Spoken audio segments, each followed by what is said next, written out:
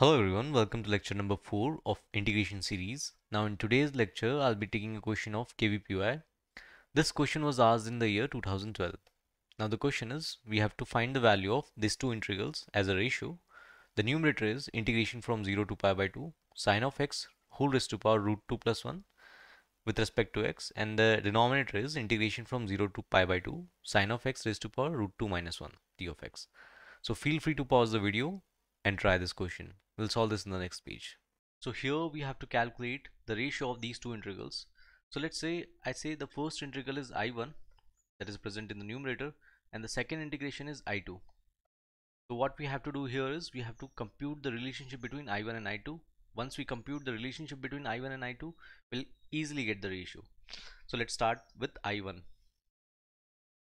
So I1 is integration 0 to pi by 2. Now I1 is sine of x whole raised to power root 2 plus 1. I'm going to do one thing here is I'm going to write sine of x whole raised to power root 2 plus 1 in one more way, that is sine of x whole raised to power root 2 multiplied by sine of x d of x. Now if I apply Byparts here, I'll directly get the relationship between I1 and I2, and why I'm applying integration by parts I'll tell you in the end. Okay, so here I'm applying integration by parts. So if I apply integration by parts here, I'll easily get the relationship between I1 and I2. Once I get the relationship between I1 and I2, I can easily determine the ratio in which the question they are asking. Okay, so let's say this is my first function, this is my second function, and I'm integrating by parts. So let's start. So I'm applying the formula here. The first function into integration of second. So integration of sine of x is minus cos of x. Now here the lower limit is 0, upper limit is pi by 2, minus integration of 0 to pi by 2, integration of differentiation of first. So we have to differentiate sine of x whole raised to power root 2. So let's differentiate first. So we have root 2 here multiplied by differentiation of sine of x whole raised to power root 2 is sine of x whole raised to power root 2 minus 1. Now differentiation of inside function is cos of x. Now whole multiplied by integration of second function. So integration of sine of x is minus cos of x, and in the end we have t of x. Now we have I of 1 is equal to, let's put the limit in this integration, first integral. So as soon as you put pi by 2, we know cos of pi by 2, cos of 90 degrees 0. So we got 0 here, minus times of, as soon as you put 0 here, sine of 0 will give you 0, multiplied by anything is 0. So this we have 0. Now as you can see here, negative is present here and negative is here. So negative is positive. Now I'll bring all the constant outside, that is root 2 times integration 0 to pi by 2. Now as you can see here, we have sine of x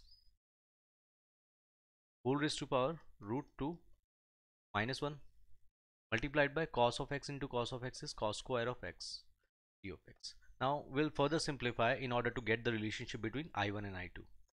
So I1 is root 2 times, as you can see, integration 0 to pi by 2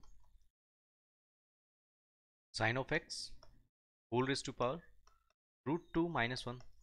Now here I'm going to write cos square x as 1 minus sine square of x d of x.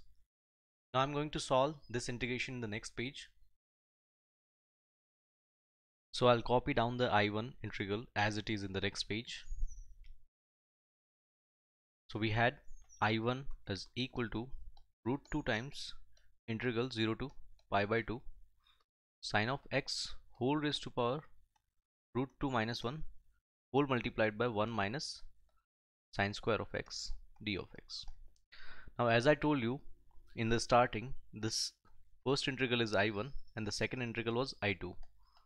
Our motive was to calculate the ratio, and as I told you, we have started with I1 in order to determine the relationship between I1 and I2, because once we determine the relationship between I1 and I2, we'll automatically get the ratio. So I'll do one thing here, I'll multiply sine of x inside here, and you'll get to know we'll get the ratio I1 and I2 automatically. So I1 is root 2 times integral 0 to pi by 2. If I multiply inside, I'll get this as sine of x whole raised to power root 2 minus 1. because this is unity d of x. Now the second integral is integration, this is root 2 here, integration 0 to pi by 2 sine of x whole raised to power root 2 minus 1 multiplied by sine of x square is sine of x whole raised to power root 2 plus 1. Because the base is same, the powers will be added. Now as you can see here clearly, I got my I1 and I2. This is my I2 and this is my I1. Now if I take I1 on the other side, I'll have root 2 plus 1 times I1 is equal to root 2 times I2. So now let's calculate the ratio here. So I1 by I2, here the ratio is I1 by I2 is equal to, as you can see here, root 2 whole divided by root 2 plus 1.